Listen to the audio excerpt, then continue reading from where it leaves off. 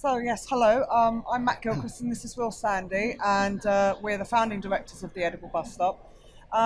Essentially, we transform urban spaces into design-led places, and it's been our mission for the past 6 years now.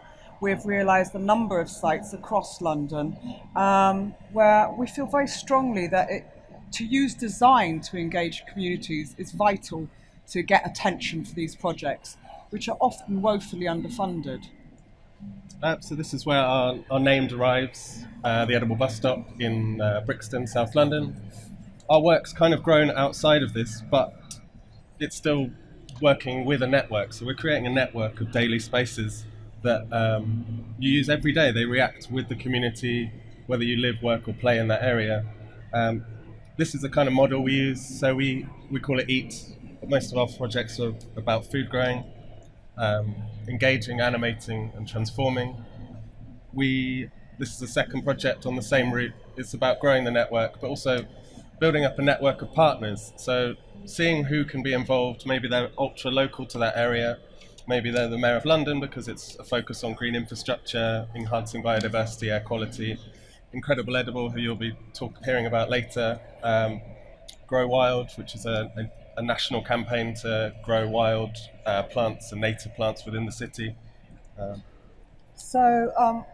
When we create new sites, we always obviously have to do engagements.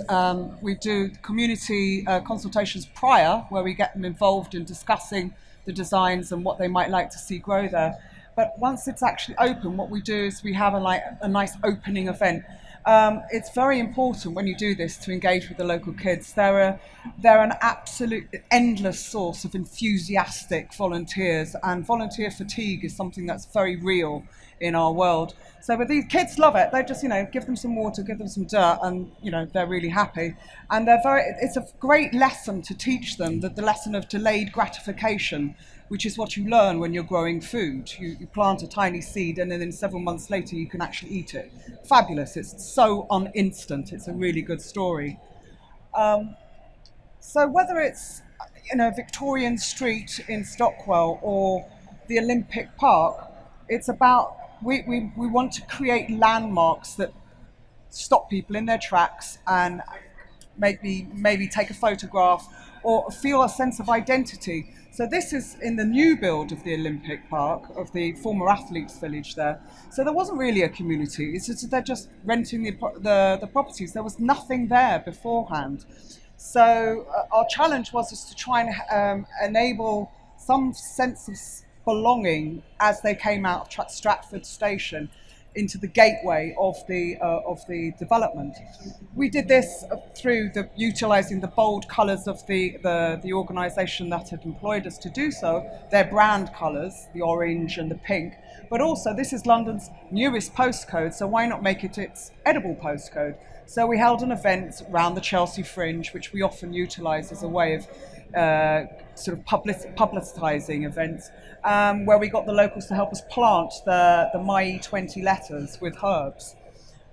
So yeah, building on that idea of identity, here's another site, slightly different contrast to the Olympic Park, but equally as important. The iconic building of the barrier block used in the Brixton pound money, the local currency. We took that on board and worked it into the design of the scheme.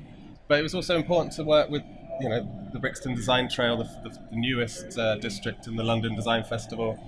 Vestra provided a lot of furniture. We worked with the Housing Association, the Brixton Bid, and they all saw the benefits of actually putting a little bit of time and money into this community, because in the long run it mitigates against the financial need to look at antisocial behaviour, vandalism, maintenance. Putting money in at the beginning is something that we're trying to push forward as an idea where you're investing in a community. You're not, even in time, not just finances. And I heard yesterday someone say that if you don't invest in build a healthy and happy community, you'll be building a lot more hospitals. And so I think that's really important. We held this community event at the local school. We worked with a local artist, I think. Yeah. So. Again, playful engagement's very, very important, because community consultation, let's face it, are really dull on the whole, and nobody really wants to fill out surveys. So, going back, we got the adults and the kids drawing with the local artists. What would you like to see on the wall? We get the kids out planting herb pots. You know, take them home. Maybe when we come up to, when we're actually planting, you might have grown your herb and you might want to plant it in there. You can keep it. You can eat it.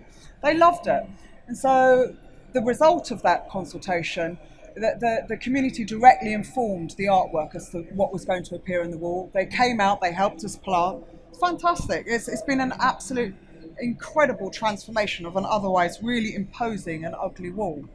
So I guess we're inviting you to question the city. It's where you live, it's where you work, it's where you play. This is a global kind of open source event called International Parking Day. They transform parking spaces on the third Friday of September every year. This was what we did in 2011 by Waterloo.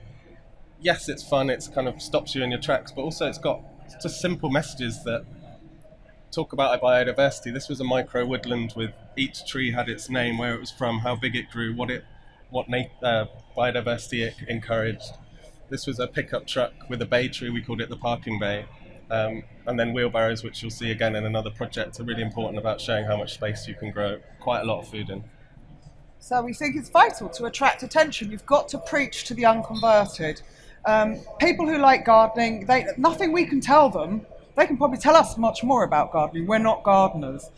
We're designers. We create interventions that are there to improve the neighbourhood. So we, at International Parking Day, we did even crazy things like have a sustainable fashion show in a parking bay. So it did actually end up creating a lot of attention on the day. And it was one of the things that stopped people in their tracks more than most things.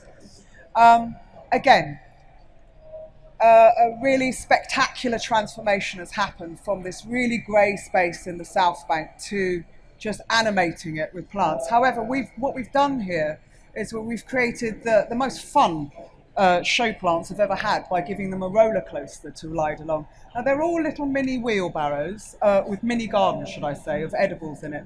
And the idea was to create that inspiration of how little space you actually needed to grow edibles, and how you can do it playfully, because normally edibles are grown very sort of regimented, and then that's all good. It's all about function, but we wanted to bring an element of form in there, so you have a bit more playful. And again, straight away, you're going to have kids being interested. And if you've got kids interested, you've got it nailed, because they're the key. They are absolutely key in any response that we get to any installations that we do. Yeah, and we actually physically connected this project with the last one by walking those wheelbarrows down the South Bank to Vauxhall 1, to where the big kind of green infrastructure projects still growing, the missing link. And they wanted us to transform this car park into a green space that informed the future, created a platform for artists in the shadows of the Damien Hirst Gallery just down the road and the Beaconsfield Gallery.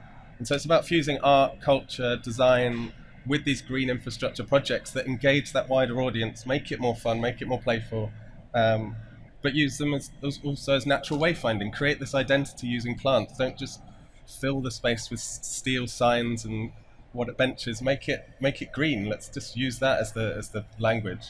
I mean, this is a perfect example of how we were brought in to help promote something that wasn't about gardening. It was about creating a link of all the galleries in Vauxhall. But they used us, a landscape architecture firm, to create that wayfinding with that garden.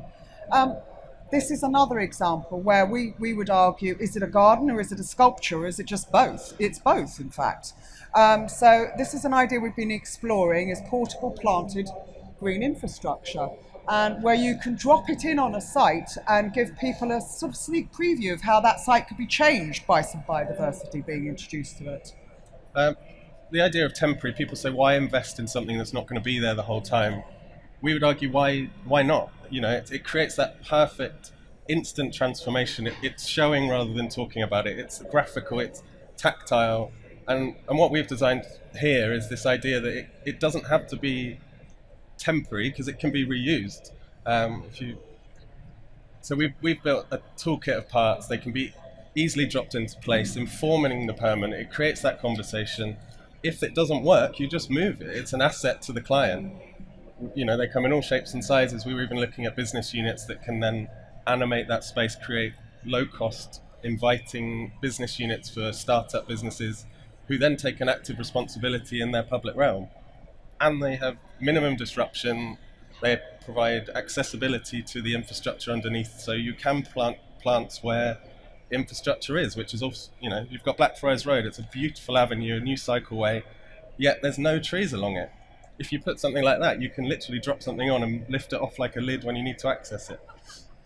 And then going forward, why does green infrastructure need to stop at the door?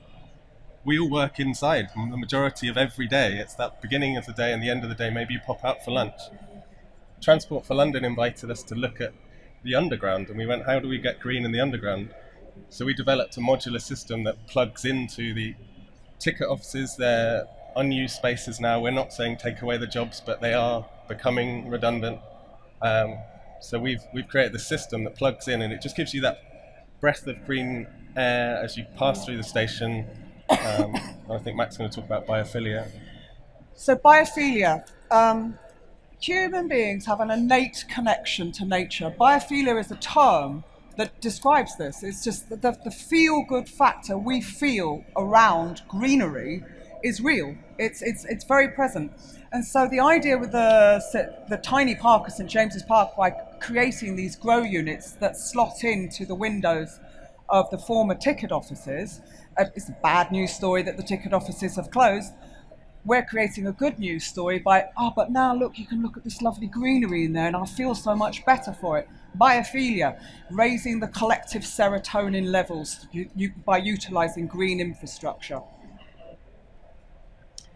So, well, you may have actually seen some of our green infrastructure here on the main avenue outside the avenue somewhere that way.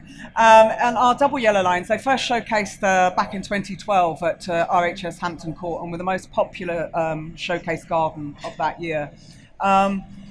Here we have taken something that was ordinary and made it extraordinary, the double yellow line. So by doing so, we can, straight away, I've been watching people the past 3 days, stopping, photographing, smiling, sitting on them, loving them, feeling the rosemary, smelling them. I mean, the rosemaries have taken a battering. People love to just, rosemary, lovely. It's just, there's something about it that's very tactile, it's very inclusive, it's very inviting. It's not, it's design that's accessible, and that's what we're really trying to, with all our projects, is to make it inclusive and accessible, to make these active spaces real. A point that I forgot to raise earlier is that when Will talks about if we don't make healthier landscapes, we're going to have to build more hospitals. I was recently doing some research that in 2007, the sedentary urban lifestyle cost the NHS £1 to £1.8 million. Billion pounds. That is just off the scale, crazy. We have to get people to engage with these in their communities, and how better than by doing it through creating gardens which they're invited to tend. All of our gardens are open for the community to tend. Go back.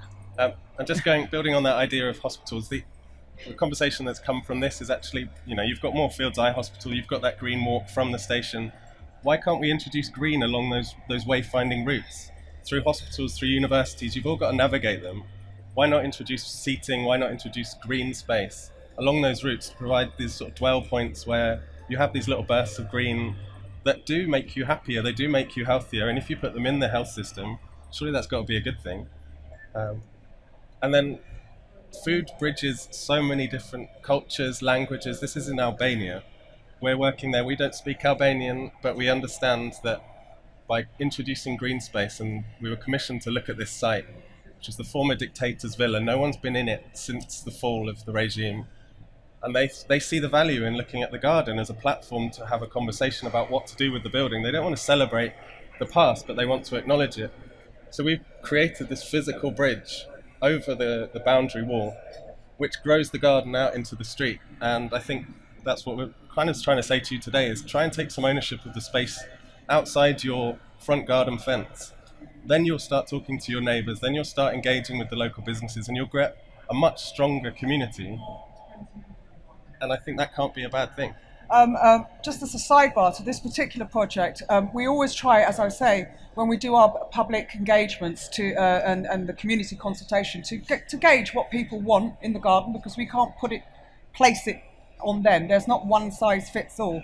So we were talking with the Albanians on our reconnaissance mission last year, and we found a little bit of resistance about growing edibles, and I couldn't quite put my finger on it. And eventually it came out that to them symbolised the cold communist years when they all grew their own potatoes and cabbages.